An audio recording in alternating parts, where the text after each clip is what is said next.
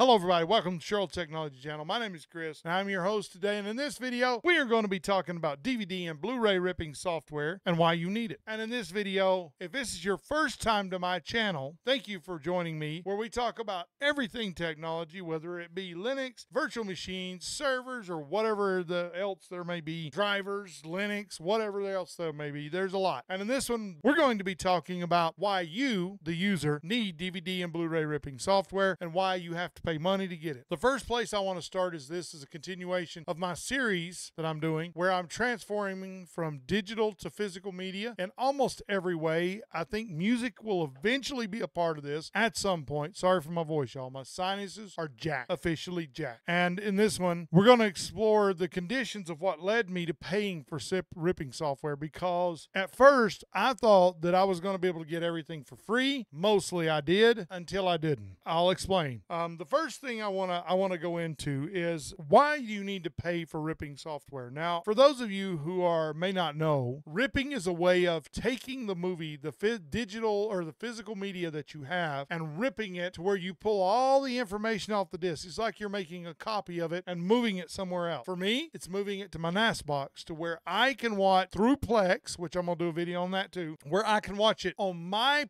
personal LAN network myself. I control it. I own all the media.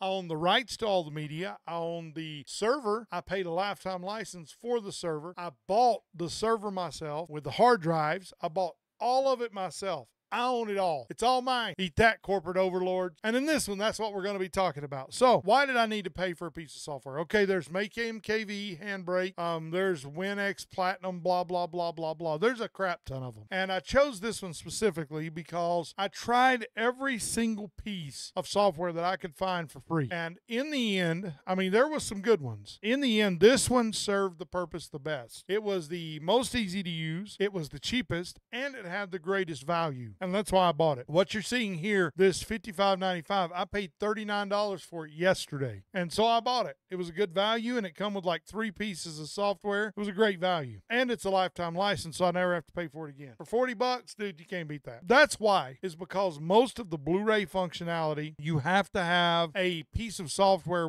that will break the encryption. Not really break it. Okay, now I'm going to give y'all a disclaimer. Disclaimer. Hear me when I say this. This is for my own personal home use only. I do not take this anywhere else. I mean, I use it on my personal device. I do not distribute, nor do I sell this to anybody. That is the difference. That is what the license says. And eventually I'll do a video on Voodoo and all that kind of stuff, and what, not Voodoo like Black Magic, but Voodoo, the streaming platform, because I have a lot of movies on there. And I'm going to work on a video on that soon. So y'all stay tuned for that. But anyway, back to our point.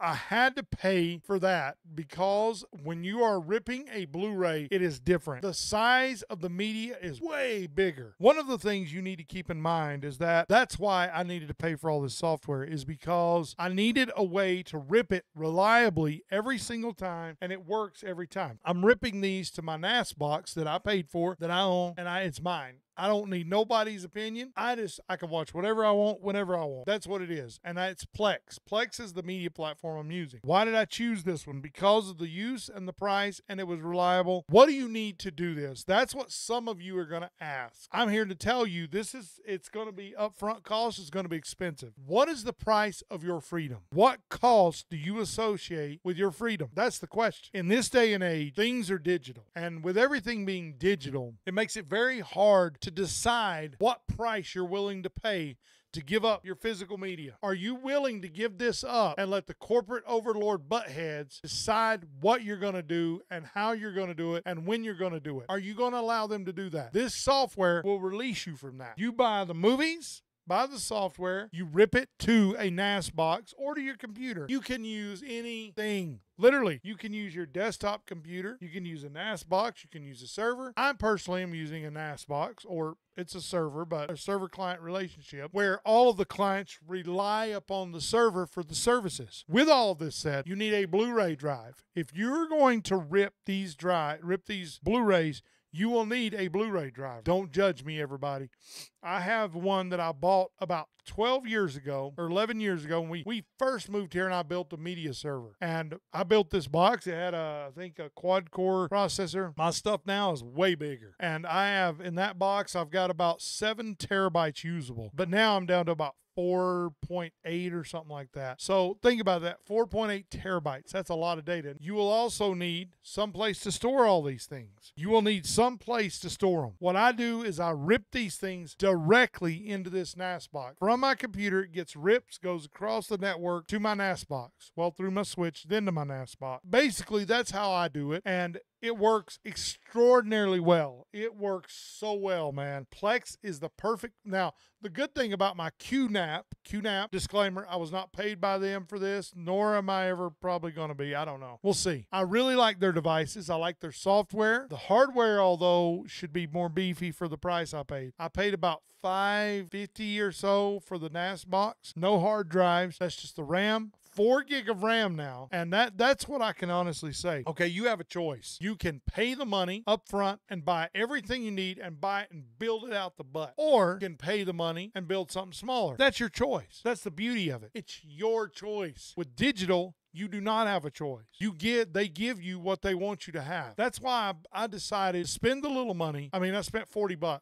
I've got everything already. So all I need to do is just put it into motion. So that's why I did what I did. In conclusion, with all of the things that I've presented to you, you now have a direction to go. If you need any help from me with this, any help at all, reach out to me in the comment section and ask me questions. I can help you. I am more than willing to set you free from digital media and release you to the world of physical media. In my last video, I talk heavily about the influence that physical media had on me, why I prefer it over digital. Digital's convenient. Don't get me wrong. It is. The problem is that they have a bunch of crap that I don't watch. They just have a bunch of stuff I don't like. I don't want. That's why I prefer physical over digital. Don't get me wrong. It's kind of hypocritical to say, why are you saying you're against digital when you're doing it at your house? That's the point. I'm doing it at my house. I am in control of the whole thing. If it breaks, or it's my problem. But I don't have to rely on corporate overlord buttheads for everything. So that is the reason I like freedom. We're in the United States, y'all. We are a free society, mostly. And with that said, I think that each and every one of you should embrace the physical media lifestyle. Release yourself from the renting and leasing corporate butthead overlords. And my friends, embrace freedom. Because in this world, you only get to be free one time. Make your choice, digital or physical. Which will it be? My friends, thank you for watching. Like, comment, subscribe if you so desire. May the Lord of heaven walk with each and every one of you and keep you at peace every day of your life. And if you want to know him more, reach directly out to me at sheraldtechnology@gmail.com, and I will be more than glad to debate with you, discuss, or to lead you to Christ. It's your choice. And that's what I love about this country. It is your choice, people. Your choice. And until next time, everybody, peace.